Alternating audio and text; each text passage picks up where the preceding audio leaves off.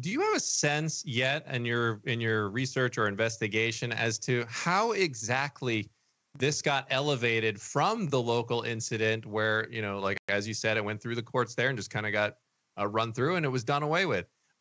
How did this get elevated? Have you found anything to show why this piqued the interest of the DOJ and the feds? Well, we faced something similar when Obama came into office. President Obama came into office. His DOJ started doing investigations of pro-lifers at abortion facilities. And so I can only presume that there was interest at Main Justice. And we learned after Mark was arrested in that outrageous and reckless raid at his home, we learned that a senior staffer from Main Justice out of Washington, D.C. will be litigating the case.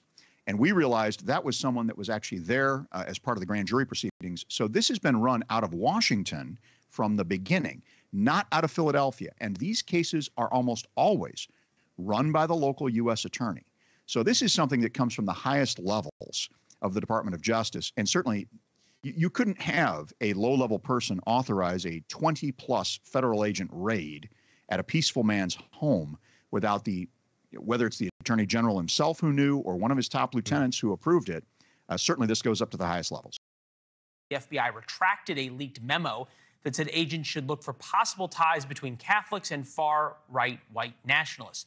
The Bureau told the Catholic News Agency they retracted the memo because it didn't, quote, meet the FBI's exacting standards. The excuse is curious, though, especially considering we are only finding out about the Bureau's newfound fear of radical Catholics because of a whistleblower. He's with us now. Kyle Seraphin, former FBI agent, indefinitely suspended in April of 2022 over other whistleblowing. Kyle, it's good to see you. We appreciate it.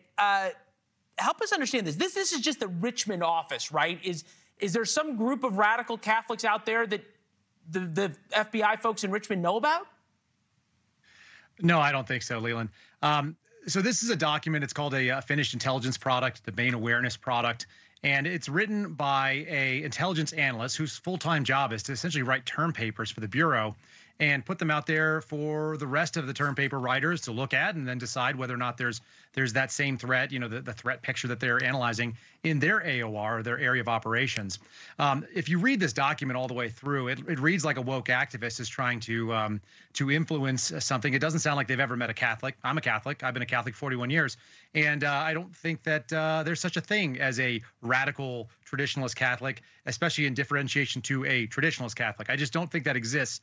But it is what is written about there. And you can read through. They talk about things like abortion rights. I don't have a PhD in comparative religion. I barely passed the class. But I knew enough as I read through and having gone to Mass a few times, that a number of the things they were talking about in there just didn't seem to match up with radicalism in America. It did get me thinking, though, about President Biden's speech, September 1 of 2022, about radicalism in America. Take a listen. Too much of what's happening in our country today is not normal. Donald Trump and the MAGA Republicans represent an extremism that threatens the very foundations of our republic. The FBI is a bureaucracy, as much as we want to think of it as this sort of incredibly qualified and organization beyond reproach. How much of this is just agents and bosses playing politics? Well, it's really the fact that the FBI acts as an intelligence agency, and the people that they've recruited to do it are very intellectual types. So they're writing, academic rhetoric that follows the lines of what you see in academia. So that's really the big piece of it. It's not as much a law enforcement agency as people would think. It is intelligence agency with law enforcement capability, and they even list that as their priorities when you look into what's called the DIOG, which is the FBI's operation manual. So it's pretty straightforward what's going on here. Like I said, this is kind of a woke activist take. We're talking about abortion rights, LGBTQ things. These are not outside of mainstream Christianity, let alone Catholicism. Like, that's pretty much what Christians believe, that these things are not in line with their faith. All right, Kyle, thank you very much. Keep letting us know when you find this stuff. It's fascinating. Mr. Chairman, Attorney General Garland, let me just ask you, does your department have a problem with anti-Catholic bias? Our department protects all religions and all ideologies. It does not have any bias against any religion of any kind. Well, you could have surprised me, because given the resources that you are expending and the apparently intelligence assets that you are deploying against Catholics, it appears, and other people of faith, while simultaneously turning a blind eye while people are executed gang style in the streets of our cities, including in my home state, your answer frankly surprises me. Let's talk about the Mark Houck case, for example. You've been asked about this already today, and frankly, your answers really astound me. This is a case where a Catholic pro-life demonstrator, father, was accused of disorderly conduct in front of an abortion center. The local prosecutor, the Philadelphia district attorney, who is a Democrat, a liberal, very progressive, declined to prosecute. There was a private suit that got dismissed. And then after all of that, your Justice Department sent between 20 and 30 armed agents in the early morning hours to the Houck's private residence to arrest this guy after he had offered to turn himself in voluntarily. Here's the photo. Once again, you can see the long guns, you can see the ballistic shields, you can see that they're wearing bulletproof vests. Why did the Justice Department do this? Why did you send 20 to 30 SWAT-style agents and a SWAT-style team to this guy's house when everybody else had declined to prosecute and he'd offered to turn himself in?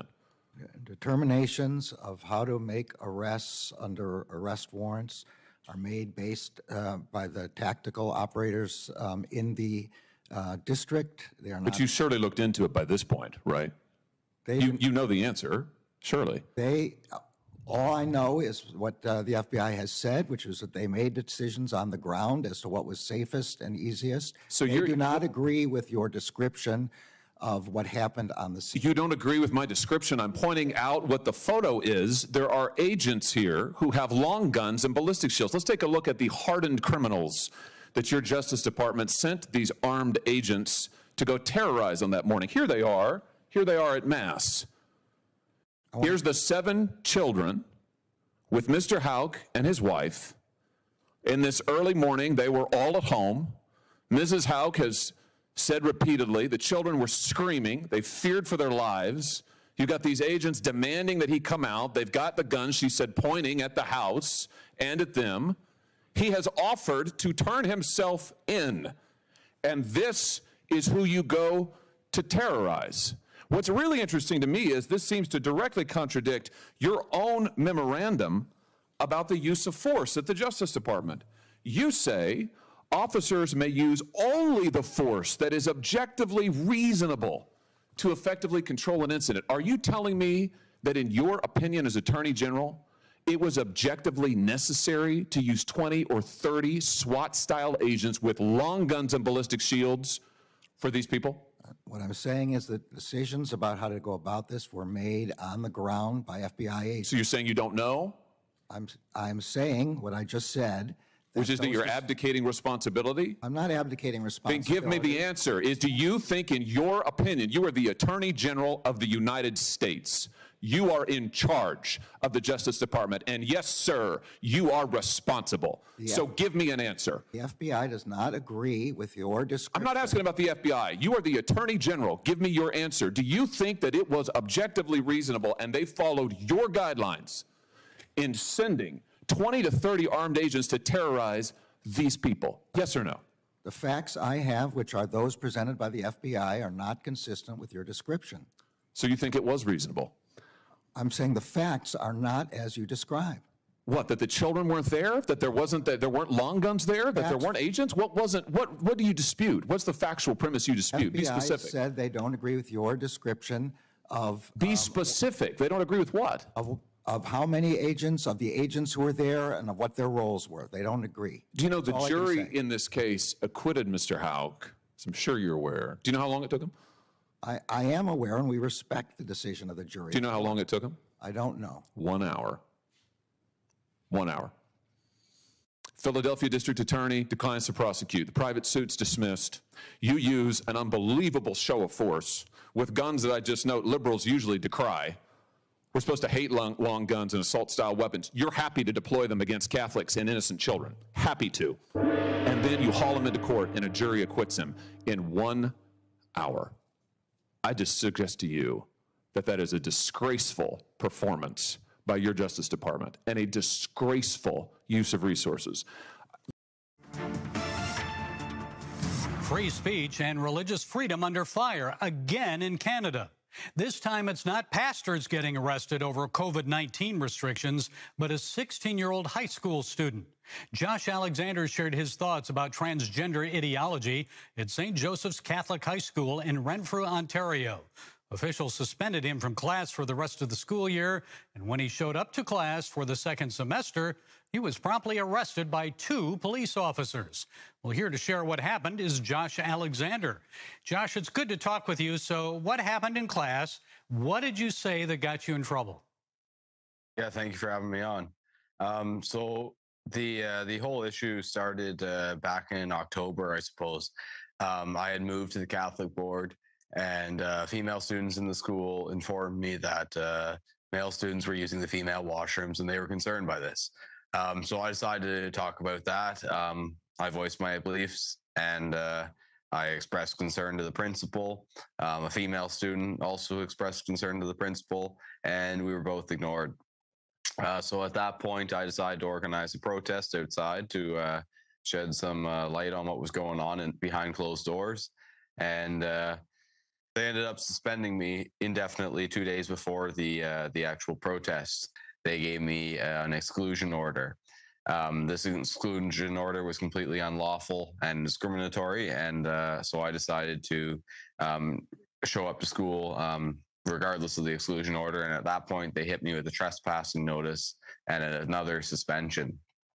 I waited all of that out until the end of the semester, lost 4 of my credits, and by the beginning of the next semester, with my lawyer, I informed them that I would return to school and continue to adhere to my religious beliefs. Not long into that time, I was brought to the office. The principal blocked the exit, and 2 police officers ended up entering the building. And when they told me to leave, I explained to them the situation, how I was only in that situation because of my beliefs, and that I exercised my fundamental freedoms, and that I wasn't going to leave on a request. So they ended up arresting me, and they charged me with trespassing. Were you hateful or disrespectful? What tone did you take when you said what you did? No, I wasn't disrespectful at all. I voiced my beliefs, my sincere beliefs, and I never directed at a specific trans student that was doing anything. I don't condone their behavior, but I also sympathize with them because they're a victim of our society and our education system, and the terrible parents that have encouraged and pushed that on their children. I was called a racist, a sexist, a bigot by staff and students were involved in this stuff. And yeah, I just continued to voice my beliefs, and I had ended up getting me arrested. There was conditions they wanted me to agree to in order to return to school. As a Christian, I'm not going to lie. I'm not going to accept the falsehood. I'm not going to go along with the mainstream narrative that is completely contrary to God's natural order. So I couldn't agree to those conditions, and that's where I'm at this point. Were you actually taken to the police station and booked, put in jail? No, they charged me from the cruiser, and then they ended up releasing me to my brother. Okay, and what was the reaction of your parents having their son arrested? I doubt they were very happy about that. I mean, they recognized that all I had done was express my beliefs, and they weren't too happy with the response from the Ontario Provincial Police or the school board. So they were supportive of their son expressing his faith in a Catholic school. Yes. Imagine that. The principal declined to do an interview with a reporter from the National Post, saying he couldn't comment about your case because of the Freedom of Information and Protection of Privacy Act. That prevents him from talking about specific student cases. So what would you like to see happen now, Josh? Well, we're taking my school to the Human Rights Commission. We also just had a presentation at the school board meeting, and we got to, I had a representative from Parents as First Educators. They got to give a presentation and explain where we were coming from a bit and offered some resolutions. I don't know where that'll go. but hopefully we can find a resolution and move on, and that the safety of our female students would be taken a little more seriously, and our freedom of expression would be defended rather than attacked by our education system. And the freedom of religion, your belief in a Catholic school. So tell us about the petition you've got going. Yeah, we've got a petition. You can find it at libertycoalitioncanada.com, and that's probably, we've got some plans that we haven't yet released, but that'll come in handy. So if you want to support what we're doing, just go ahead and sign that petition. Okay, and finally, Josh, how important is your Christian faith to you? Tell us about your relationship with Christ. Yeah, it's incredibly important. I probably wouldn't be here today if it wasn't for it, and I recognize that our freedom of religion is under attack, and like I said earlier, God's natural order is under attack. The family unit in general is being attacked from every angle, and they're starting with the youth. You can see it not only in the education system, but even what they're doing with the Drag Queen Storytime hours. I was actually arrested the day after at the school. I was arrested twice in 2 days because I was quoting scripture outside of a Drag Queen Storytime, and the police arrested me for that and charged me again. So I would say my faith plays a fairly large role in it. I'm not going to silence myself. We're told to go into the world and preach the gospel, and that's what I'm going to continue to do. Yeah, we'll see where that goes. And there are consequences in a fallen world when you do that, right? Yeah, absolutely. Okay, Josh Alexander, all the best to you. Thank you for sharing your time and thoughts. God bless you. Thank you. God bless. I notice a pattern, though. The FBI field office in Richmond on the 23rd of January of this year issued a memorandum in which they advocated for, and I quote, the exploration of new avenues for tripwire and source development against traditionalist Catholics, it's their language, including those who favor the Latin Mass. Attorney General, are you cultivating sources and spies in Latin Mass parishes and other Catholic parishes around the country? No, the Justice Department does not do that. It does not do investigations based on religion. I saw the document you have. What did you do about it? It's appalling. It's appalling. I'm in complete agreement with you. I understand that the FBI has withdrawn it, and it's now looking into how this could ever have happened. How did it happen? That's what they're looking into. But I'm totally in agreement with you. That document is appalling. I'll tell you how it happened. This memorandum, which is supposed to be intelligent, cites extensively the Southern Poverty Law Center, which goes on to identify all of these different Catholics as being part of hate groups. Is this how the FBI, under your direction and leadership, is this how they do their intelligence work? They look at left-wing advocacy groups to target Catholics? Is this what's going on? I mean, clearly it is. How is this happening? The FBI is not targeting Catholics, and as I've said, this is an inappropriate memorandum, and it doesn't reflect the methods that the FBI is supposed to be using. It should not be relying on any single organization without doing its own work. Let me just ask you, as my time expires here, a very direct question. How many informants do you have in Catholic churches across America? I don't know, and I don't believe we have any informants aimed at Catholic churches. We have a rule against investigations based on First Amendment activity, and Catholic churches are obviously First Amendment activity. Well, but I don't know a specific answer to your question. You don't know the specifics of anything, it seems, but apparently on your watch, this Justice Department is targeting Catholics, targeting people of faith, specifically for their faith views. And Mr. Attorney General, I'll just say to you, it's a disgrace.